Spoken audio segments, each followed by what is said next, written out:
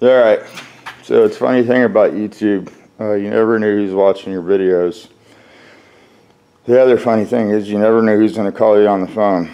And I had one of my old friends call me on the phone, and they were a little disappointed with me. And that always hurts when a friend's disappointed. So I need to make this video. I built this engine, and a lot of times on this channel I try to stick to the 1600 stuff. I think the good parts are more available.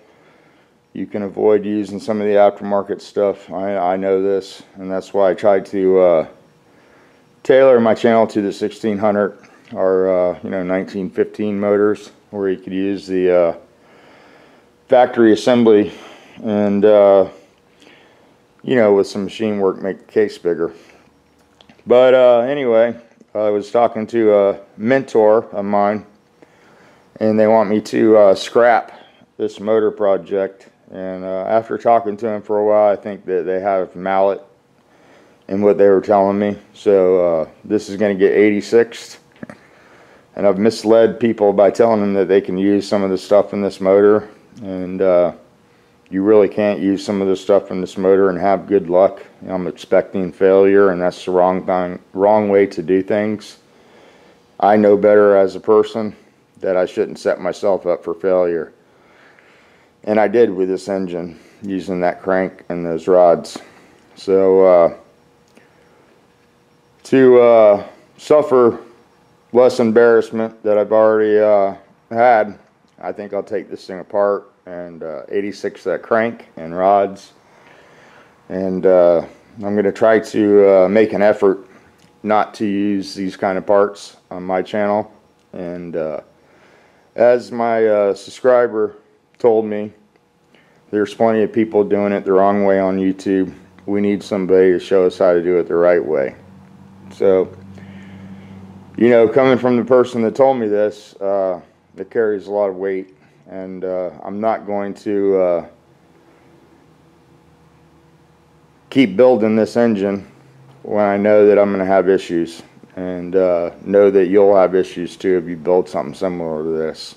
So I probably could have made this work if I would have kept the compression really low, and not used this type of head on here, and done a couple other things. But I've raised the compression up relatively high, and I got a lot of cylinder head on there and a lot of camshaft, and it's just gonna create havoc, and I'll lose my complete investment if I keep going.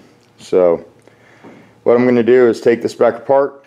We'll clean all the parts that we're gonna use again: case, cylinder heads, camshaft, gears, oil pump, and we'll buy a new crankshaft and flywheel assembly and a new set of rods. And I will make a video of the new parts when I get them, and I'll make a video of the new build when I rebuild the engine. I know there's a lot of guys who have been waiting to see this 2110 put together. I've had the parts for a long time, and the reason I've had the parts for such a long time is I knew they were no good when they were given to me.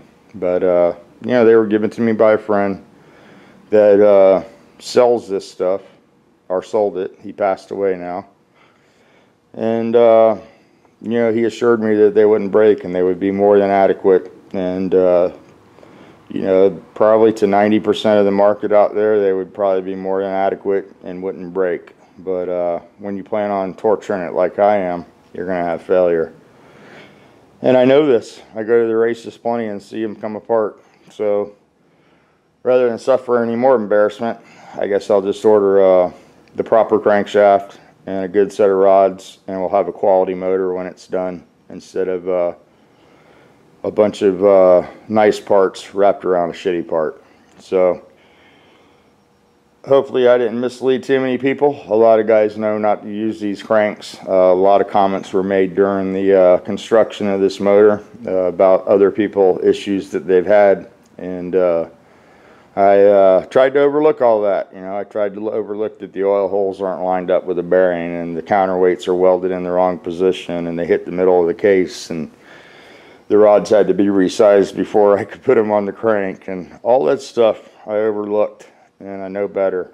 And I can't show you guys how to do something the wrong way. So you know, the assembly process was all good. We measured everything, we assembled the motor, we recorded all our process, but the parts just aren't suitable for what we're trying to do here. So I'm going to go ahead and take that thing apart. I'll pull the crank out. I'll order a crankshaft Monday. I'll get a set of rods coming, and in a week or two we'll get back on the Volkswagen project. I'm going to give the Volkswagen videos a break for a while. I got plenty of stuff to do around here.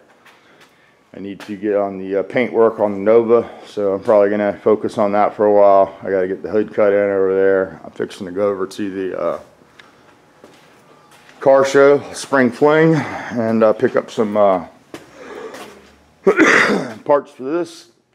I'm going to see they have a 4-link kit over there and a few other things that I need to get back on this car. And you know, I sort of did the same thing for myself with this motor. This is a motor that I would never build for anybody but myself, and I got to stop you know, fucking myself. I seem to be really good at that, and a lot of people do the same thing. You know, we think we're saving some money, but really all we're doing is cutting the corner and clipping the trailer on the building.